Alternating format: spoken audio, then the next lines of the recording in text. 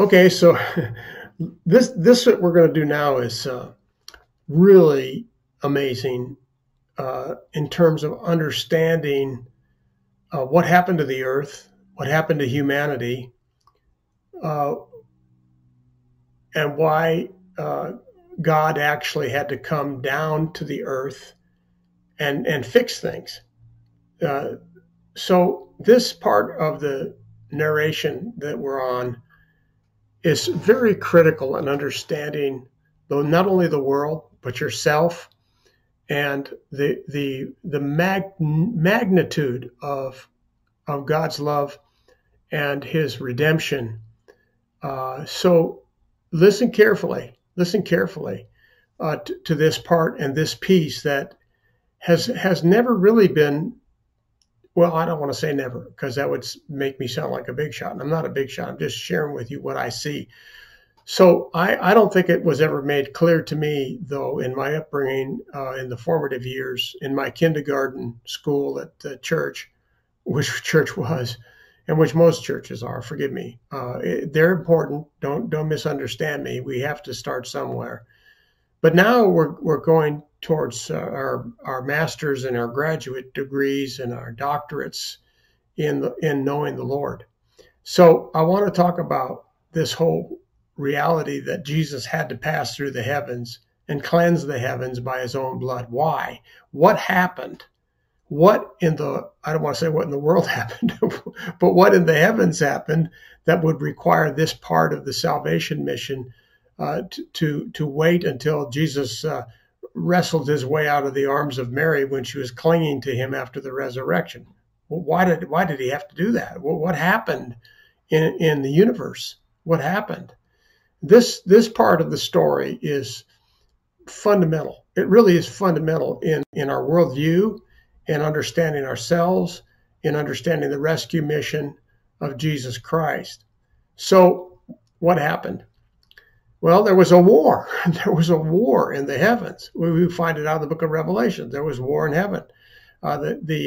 We learn about this very clearly, and we know from that war that strange, I guess that's maybe not the right word to say, but remarkable spiritual things took place as a result of that war.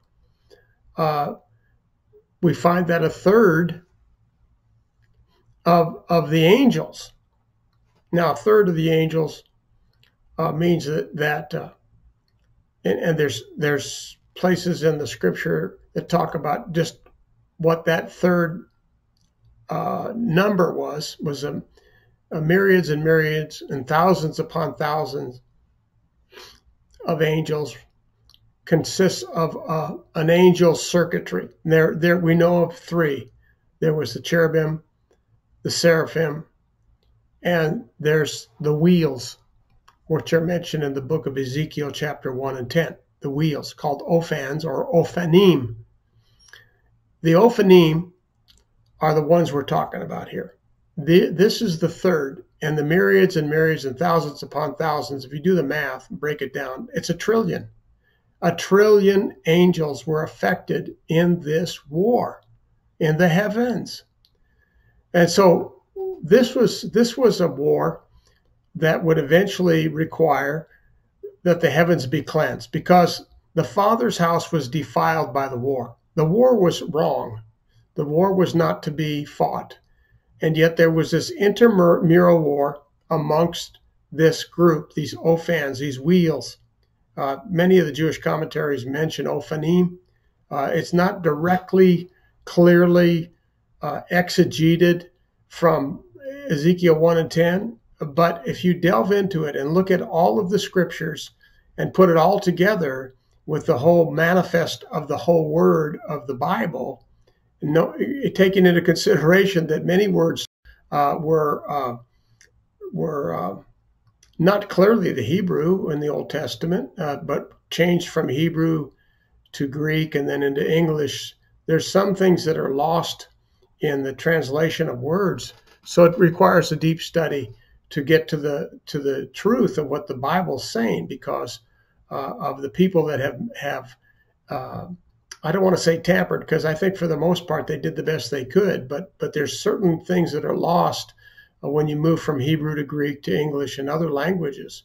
And so the Bible has to be oiled from time to time to get the clear meaning out of it. And I'm not adding anything to the scriptures. I'm just trying to get to the basic foundation of it so that we have a clear picture. So a third of the angels got involved in a war amongst themselves. And because of that war, the heavens were defiled. And when the heavens were defiled, the penalty on these warring angels was they would have to be cast out. They were cast out from the presence of God. And when they were cast out, God also determined through his supreme court, which are called the seven spirits of God, you find in the first few chapters of Revelation, made the determination of what the penalty would be for these warring angels. They would be thrown out, and they would be required to either take on human flesh, or they would have to, if they chose, follow Lucifer, who was the one that deceived them and caused them to go to war. So this is a cosmic war that took place in the heavens that defiled the heavens and the heavenly sanctuary.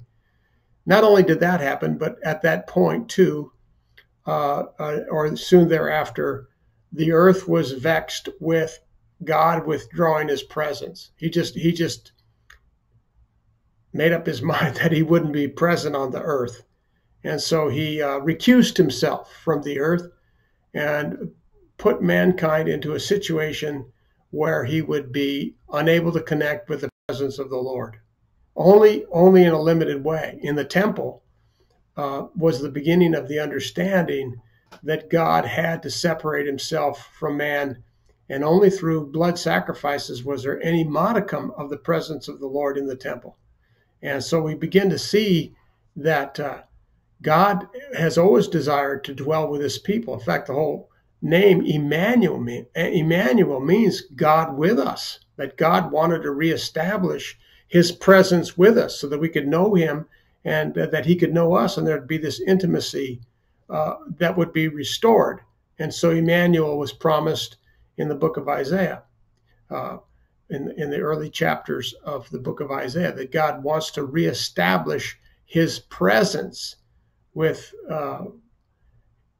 these angels that had been thrown out.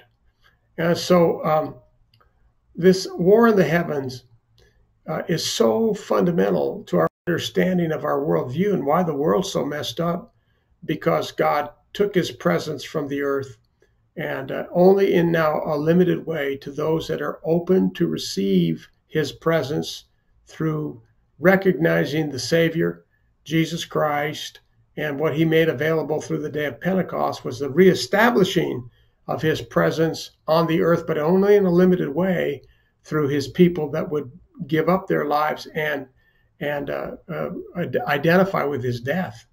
And so the whole communion issue is do this often in remembrance of me, because when you do this, you do show forth the Lord's death. And many times we misunderstand that during the course of a day, you can sin. You still sin because you still have this body that's prone to sin. And when Jesus says, I need to wash your feet, and Peter says, no, I need to wash yours. Jesus says, no, you don't get it, man. I have to wash you through my own blood daily, because the way you walk will get you defiled, and therefore to be restored so that you can receive from my throne, from my heavenly tabernacle, your feet, or the way you've walked needs to be cleansed, because you're prone to sin. Even as a believer, you're going to stumble from time to time. And that's why when Jesus said to the disciples, when they questioned him, how many times should we forgive? They were thinking once or twice, maybe three at the most. Jesus says 70 times 7. So he gives a formula for forgiveness there that's really interesting. Another discussion later. But we have to continually come back to the fount of his blood to be cleansed, a perpetual potential for cleansing in his blood as we return to it. And that's why the statement, do this often in remembrance of me. It's not like we have to get resaved, but we're going to continue to make mistakes and sin against the Lord. And that's why he has this everlasting good news and gospel of redemption in his blood. But that's why the heavenly temple had to be cleansed, because of the war in the heavens. And it created the void on earth and put us into this predicament where we have this body that is a contradiction to our inner man, our spirit, and why we're caught in the past here and have to learn how to walk in the spirit.